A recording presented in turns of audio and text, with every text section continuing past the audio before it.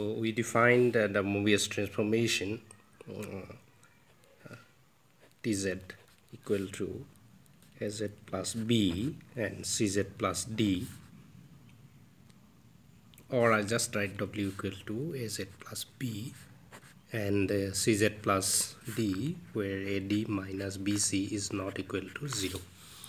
Now you see that the other elementary transformations we can find from here. For example, if your C is equal to 0, okay, so then your C equal to 0, so we have what? AD must be not equal to 0, and what is your transformation? So it is Az plus B by D, because C equal to 0, and this is nothing but what? We already have this as B by D, so I can say that this is alpha Z plus say beta, and we already discussed this as what? The expansion or contraction, then rotation, and then translation, linear transformation. This one. Okay, so then for C equal to 0, right? Now if you say A equal to 0, okay, A equal to 0 and D equal to 0 and B equal to 1 and C equal to 1, then you see that your W is nothing but 1 over Z. Okay, and AD is 0 and BC is 1, so therefore AD minus BC is not equal to 0. So therefore we see that the inverse transformation is a special case of our Mobius transformation. Right?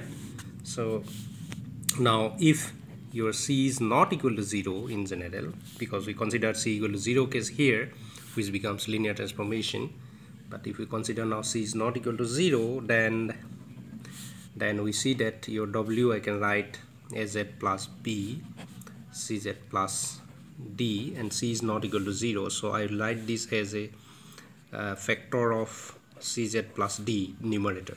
So I have to multiply this by A by C, and here it is Cz plus D, and here what is extra? The extra is minus AD by C, and we already have a B here, B.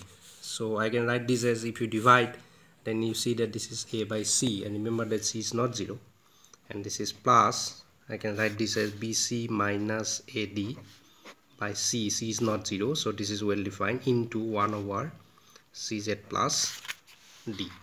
Okay, and because your AD minus BC is not 0, so this is not 0, so therefore it is not a constant transformation.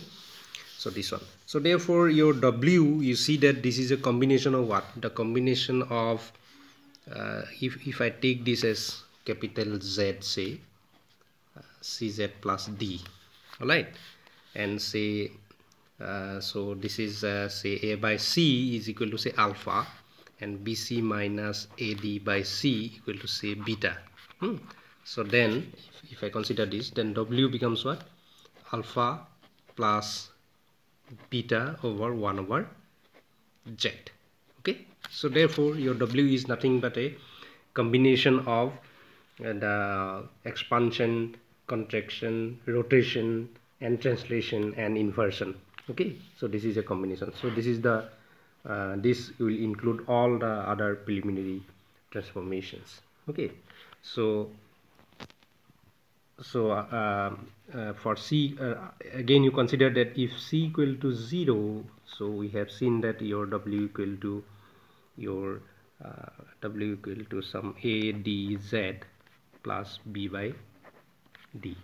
Okay, and this is a linear transformation, and under this transformation your the point at infinity goes to point at infinity, otherwise it is for each point in the Z plane I will get a point in the W plane. So if we include the point at infinity for this transformation, then for this transformation, so this is say Tz. Okay, so your T infinity, if we include that, T infinity is equal to infinity, right?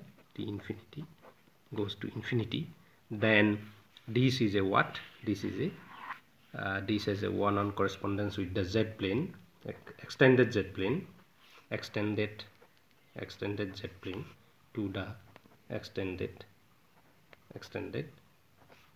W plane. Okay, so this is the one-on correspondence. This is a one-on correspondence between the extended z plane to the extended z plane for c equal to 0. Okay, now we'll show that if we include the point at infinity, then for c is not equal to 0 also, this gives a one-on correspondence between these two extended complex planes. Okay, so next slide.